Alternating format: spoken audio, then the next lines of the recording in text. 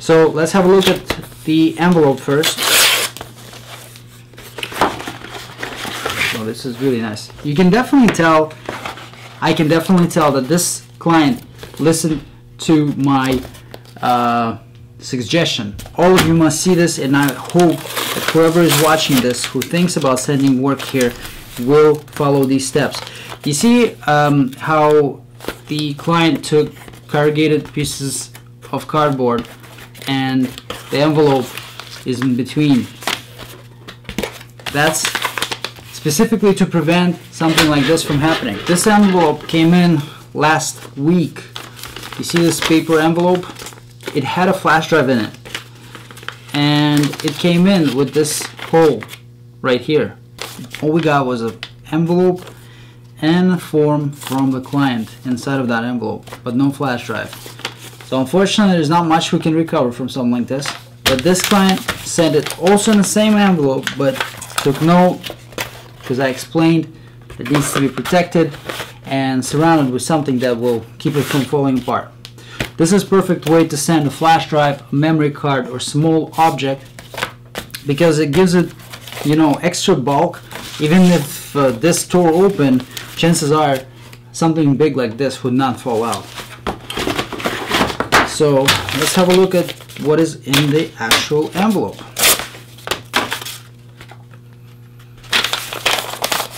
Judging by the case, it's a CF card, Lexar 64 GB UDMA 7 compact flash, Lexar Professional,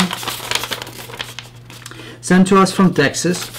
I appreciate it. We see these quite often. They come in frequently, not because they're bad, it's just it's a popular brand and a popular device used by many. So inside of this enclosure, what we have is a printed circuit board that operates 4 memory components using this silicone motion controller. So we're gonna mark them, remove the chips, and read each chip individually, save the information off of them into binary file, and then reconstruct it as one volume to see the virtual image and see the virtual structure, so that we can start copying files out. Okay, so the first thing I always do with any type of memory device, I mark the chips in their priority order.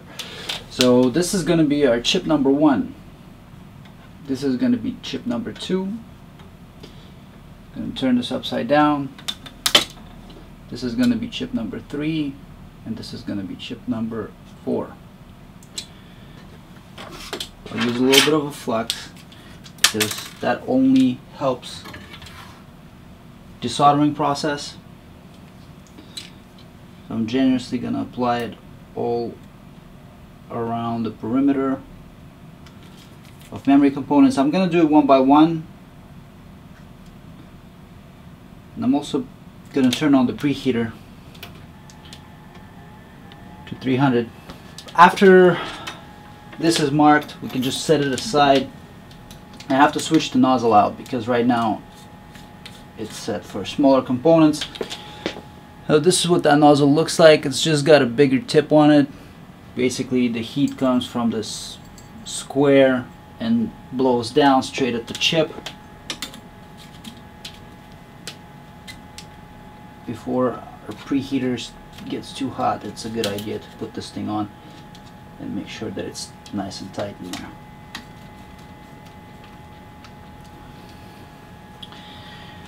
That's it. Now we just gotta wait until the bottom area is warm enough.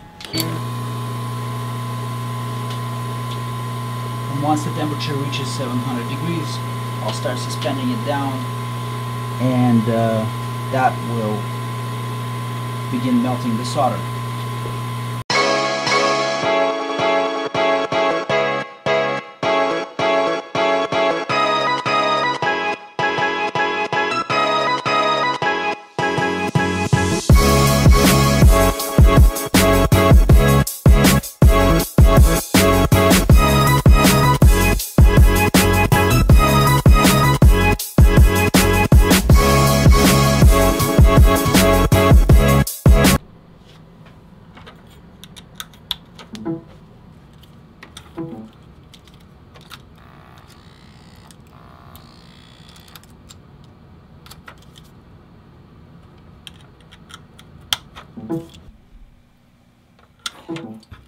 So chip 2 is down, chip 3 goes in. And last but not least, the chip number 4.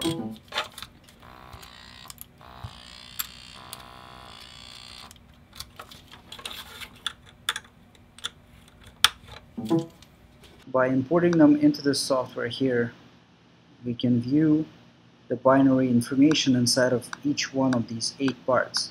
So because we had 4 chips and each chip had 2 parts to it, the total number of pieces comes up to 8.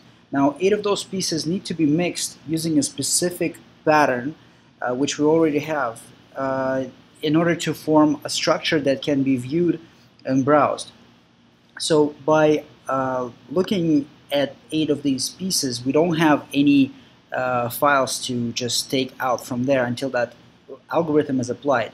So if we apply the algorithm,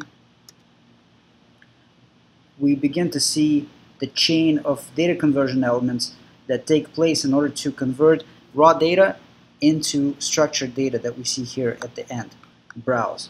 So if we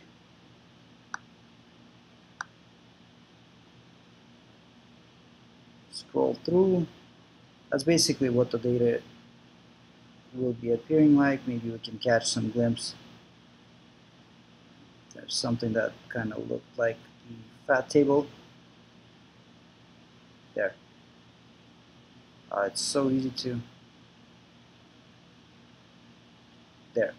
Well, this reveals something resembles the fat tables. But anyways, we're just going to go straight into the assembler, and using the model that we already had for this specific device, currently the software is scanning the entire chain of the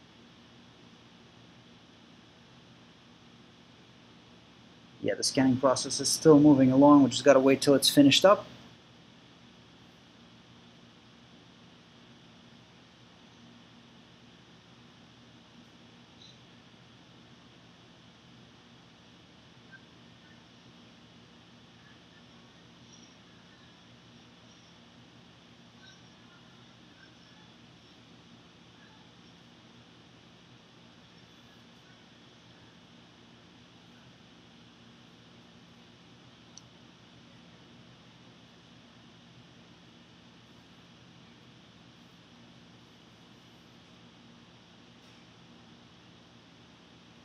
Okay, so the scanning is finished. I'm going to go ahead and open the image now.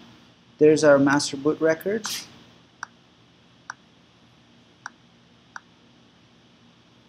The fat table seems to be corrupt. Now that can be for several reasons. Most likely what this issue is all about is that our boot record appears to be empty. There's nothing in there.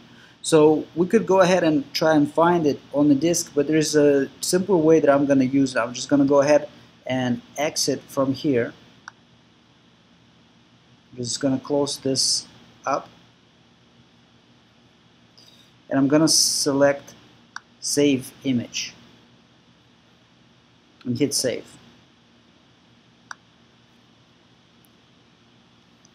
Now we just got to wait till the image is saved. Once the image is saved, we're going to go into another software that is allowing us to work with the image. So let's go ahead and open that up.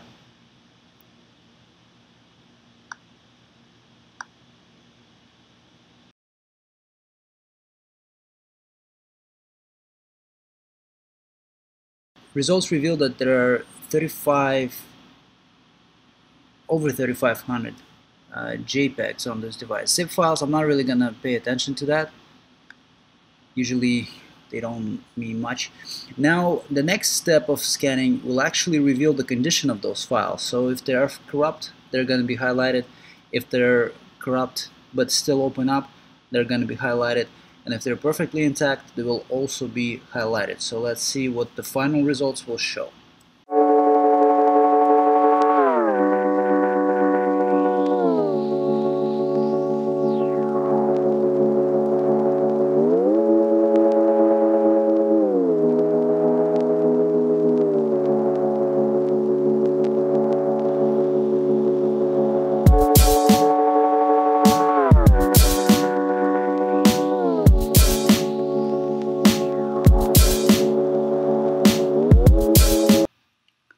So as you can see, the thumbnails are appearing. I have to blur them out because obviously because it's private. Let's try to open up one of these images here on the screen and blur it some more. As you can see, it's a picture. It opens up. There's no problems with it. And these pictures are being saved as I'm showing it to you right now. So there's over 3,000 of them are going to be saving, and I'm going to generate a preview of thumbnails for the client and send it for approval. But hopefully everything went fine, and as you guys could see, this is a sure way to recover data from the device that is completely not recognized by any of type of equipment, digital cameras, computers, card readers, etc. So if you need data recovery services on one of your devices like this, feel free to contact us. Information how to reach us is in the description as well as on the screen right now. Subscribe to this channel, hit like if you like this video. I really appreciate you taking time to watch this. Stay tuned for more. I'll see you next time.